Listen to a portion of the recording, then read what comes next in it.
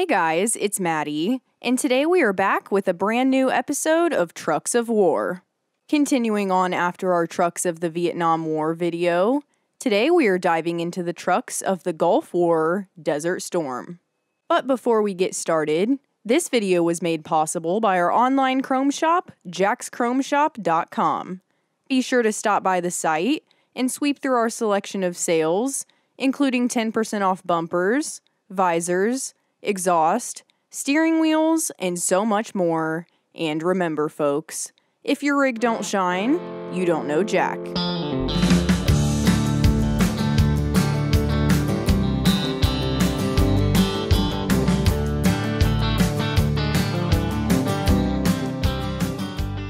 At the dawn of the new decade in early August of 1990, following 5 months of lead-up under the preliminary Operation Desert Shield phase, the Gulf War gave way when the combat phase, codename Operation Desert Storm, waged an attack against Iraq in response to the Iraqi invasion of Kuwait, due to the ongoing oil pricing and production disputes. After teaming together with Prime Minister Margaret Thatcher to send troops to Saudi Arabia, President George H.W. Bush began encouraging other countries to do the same, eventually evolving into the largest military alliance ever since World War II. The Gulf War also marked the launch of live news broadcasts from the front lines of the battle, earning the notable Video Game War nickname due to the daily images broadcast from cameras aboard U.S. bombers. Despite starting some 15 years after the Vietnam War, many military models would make yet another appearance in the Great Gulf War as well. If you'll recall from our Trucks of the Vietnam War video, the historic high-mobility multi-purpose wheeled vehicle, or Humvee for short, that eventually evolved from the beloved Jeeps towards the end of the war with Vietnam, would make many more appearances as the main military model used moving forward. Primarily produced by a company called AM General, located in South Bend, Indiana, only a hop, skip, and a jump away from our home here at Jax Chrome, more than 72,000 of these models were made and shipped overseas to both U.S. and foreign militaries. This top tactical truck, although primarily designed for personnel and light cargo carrying behind the front lines, proved to be a pretty vicious fighting vehicle that saw widespread use in the Gulf War, navigating treacherous desert terrain. The Humvee's hard-headed abilities to take on daunting trucking tasks in the dry desert heat inspired an all-new civilian Hummer version to be created in 1992, based on none other than the magnificent M998 model. Speaking of other major military models, you might recall the renowned M35 2.5-ton 6x6 deuce-and-a-half cargo trucks from fights dating all the way back to as early as 1944. The most used M35 model by the military in the Gulf War was the M35A2, which also served as a basis used for several of the gun trucks we talked about in our Vietnam video.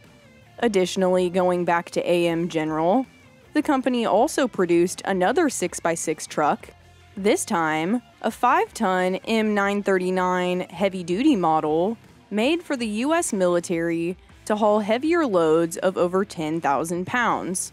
The Gulf War and Operation Desert Storm also opened up an opportunity for an all-new fast attack vehicle to be adopted, with the quarter-ton 4x4 M151 model. These M151 models were also made by AM General, as well as other companies like Ford, as a successor to the M38 Jeeps, but were built with improved integrated frames. The main M151 model used was the M151A2, a fast attack vehicle variant designed to be held within a specialized heavy-lift CH-53 helicopter. Other fast attack vehicles, or FAVs, fought in the Desert Storm fight, also known as Desert Patrol Vehicles, or DPVs. These Desert Patrol vehicles were lightly armored, high-speed sandrail-like vehicles that debuted in combat for the first time during the Gulf War, and due to their dash speed and outstanding off-road abilities, were utilized extensively over the course of Operation Desert Storm. In fact, the first U.S. forces to enter Kuwait City during Desert Storm were Navy SEALs and DPVs. In addition to many all-newly adopted tactical military truck models, tons of tanks were also added to the long lineup of vehicles that would ultimately lead the U.S. to victory. The most popularly produced makes and models included infantry fighting vehicles, or IFVs, like the M2A2 Bradley, cavalry fighting vehicles like the M3 Bradley, main battle tanks such as the M1 Abrams series, and a variety of other armored vehicles. Bradley also brought in a rather interesting rig called the M270 Multiple Launch Rocket System, or MLRS, that looked like a cross between a tank truck and a shipping container, which was strapped to a total of 12 rockets that spread what the Iraqi soldiers supposedly referred to as steel rain. Also, as an abundance of aerial attacks occurred, especially earlier on towards the beginning of the battle, an array of aircrafts, including helicopters like the Boeing AH-64A Apache and the Sikorsky UH-60A Blackhawk, were brought to the battle. Anti-aircrafts like the Model M48 Chaparral, self-propelled surface-to-air missile launcher, as well as the M1097 Avenger version of the Humvee, were also used. In addition to aerial attacks, an array of Advanced Assault Amphibious Vehicles, or AAV-7 series, saw successful use during the liberation of Kuwait and subsequent destruction of the Iraqi army. The fight finally ended on February 28th of 1991, only 5 weeks after Operation Desert Storm opened up. Moving ahead to March 10th, 540,000 U.S. troops began moving out of the Gulf, taking the tried and true tactical trucks and their tails with them. In fact, many of the more timeless military models, such as the historic Humvee, would continue to carry the military as one of their top-tier trucks for many years in conflicts to come. Additionally, many all-new model adaptations would make their way onto the military market, including a vast variety of improved Bradley's M3 vehicles and several other updated versions of the most popularly produced military makes and models. Thank you all so much for watching our Trucks of the Gulf War Desert Storm video. Before you leave, make sure you like the video, check out the other videos on our channel, and subscribe. We have finally reached our goal of 25K subscribers, so thank you all so much for your support for the show. Next stop, 50K.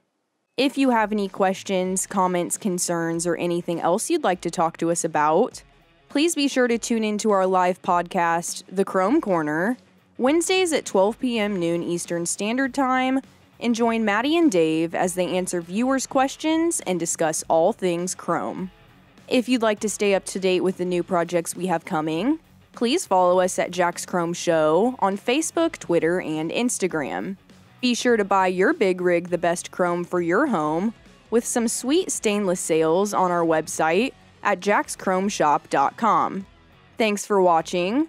We'll see you next week. And remember, guys, if your rig don't shine, you don't know Jack.